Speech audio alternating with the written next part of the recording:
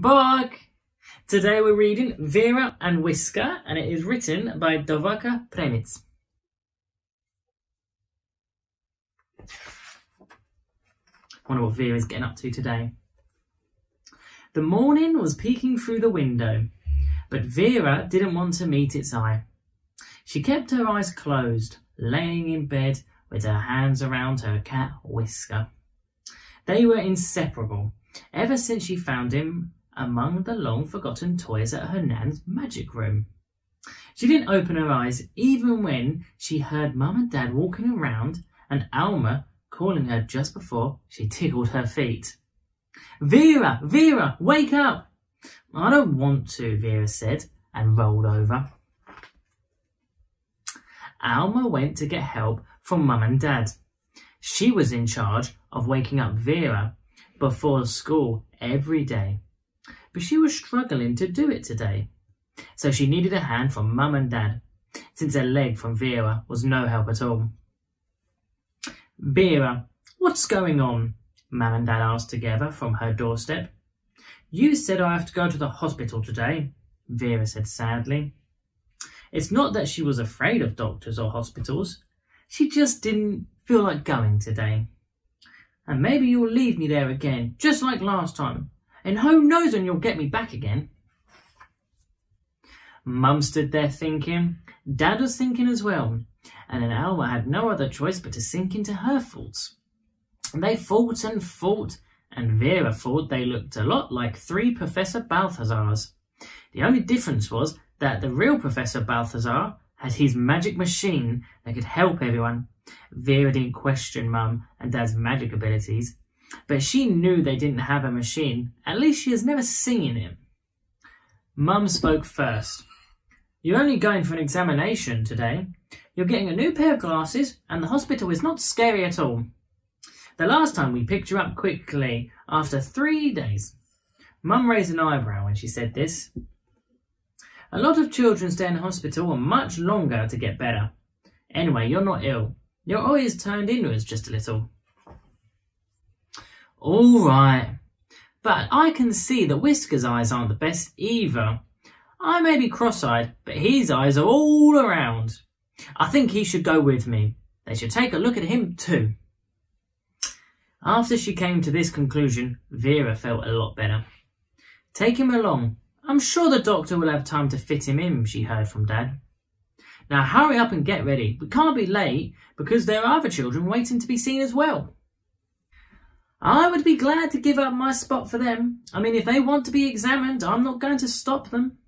I can stay at home with Alma and Whisker." Vera tried once again to delay the visit to the hospital, but she gave up as soon as she saw her mum's "I don't feel like joking around" look. Vera, Mum and Whisker got into the car, in which they were going to drive to the Children's Hospital in City Centre. As she was getting in, she solemnly looked at Alma, walking to school. Vera would prefer to take the tram, but she didn't want to complain anymore. They reached the hospital, and there were so many things there.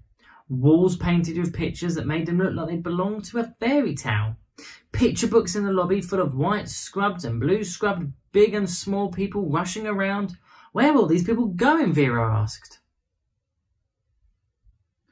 "Well, they are here," Mum responded, looking for a sign to point them to the eye section.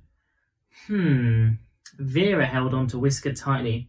You never know, he might get scared.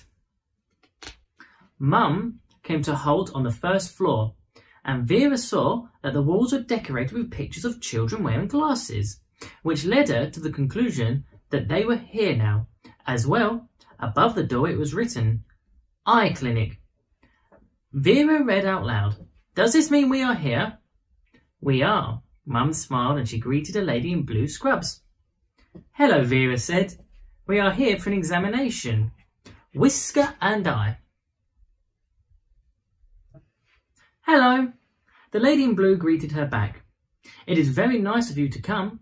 Please hold on for a couple of minutes and take a look at our picture books until we will call your name." Vera sat in a chair next to her mum, and just as she started going through one of the picture books, she heard her name on the loudspeaker. She was called into the doctor's office. She clenched her teeth and stepped through the door bravely. At that moment, all of her worries from this morning were gone, because there was simply no time for them among all the interesting things that the lady in white, the doctor, and the lady in blue, the nurse, were showing her. First, they sat her down in the middle of the room. From her chair, she was looking at a board with the letter E written many times in different directions.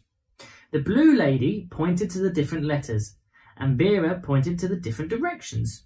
She was going to say that she could read, so they could have used the board with letters and numbers, but she gave up. Everyone says she is little anyway. Then they put her behind a table with a binocular that showed the little pictures inside of it rather than things that are far away. "Try to put the parrot into the cage," the doctor said, observing her eyes from the other side of the binocular. I'm trying, but it's not working. I mean, it is impossible, really," Vera replied seriously. "Your eyes are following the parrot, and I'm following them. But there it is, we are done. You will get a new pair of glasses, and you'll keep practicing with Mum and Dad at home, and here with us." I will, Vera accepted, although she wasn't really clear on why and how she would practice.